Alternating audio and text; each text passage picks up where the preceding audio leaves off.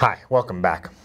This is the second video in our Parallel RLC series. What we're going to do now is we're going to take the current values which we solved in the last video in our three different branches, and we're going to combine them and we're going to solve for the current total in the circuit.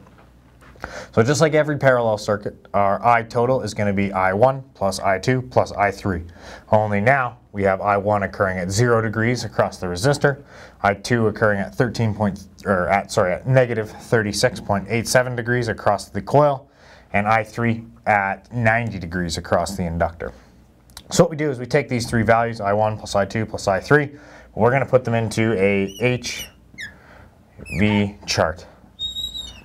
So we're going to add up all of our horizontals and all of our vertical values. So we get 16 amps, keeping in mind H is the cos function and V is the sine function, and 0 we get 10.666 and we get negative 8.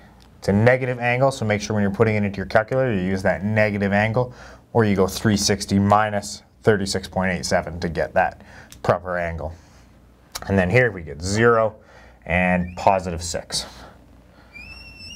So we add up all our horizontals, 16 plus 10.666 gives us 26.666.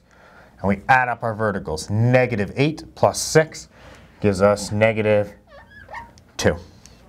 Perfect. So what we've done is we've taken all that info and we've said, okay, if I'm starting here, I'm going over 26.666 and then going down 2. So we're making our own little current triangle. Perfect. We can use Pythagorean's theorem and figure out our IT, which would be right here. It's 26.741. So we have IT equals 26.741 amps. To figure out our angle, we use any one of our SOHCAHTOA functions, and we should get negative 4.292 degrees. So that's this guy right in here.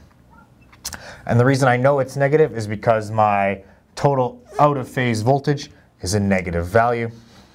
So now our last step is to take that, our IT, and bring it over here to our phasor diagram. So IT will be somewhere around there.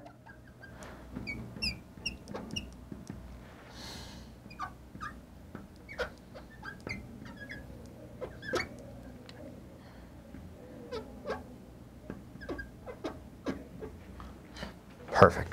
So that's what we do to solve for IT in this circuit. Now the last thing I want to talk about really quickly is the total impedance for a circuit. Now the only way we're going to solve for total impedance in a parallel circuit is by going ZT equals ET divided by IT. We are not using any impedance diagrams for the entire circuit in parallel. I'll leave that calculation up to you guys. Thanks, and please watch the next video where we talk about power in parallel.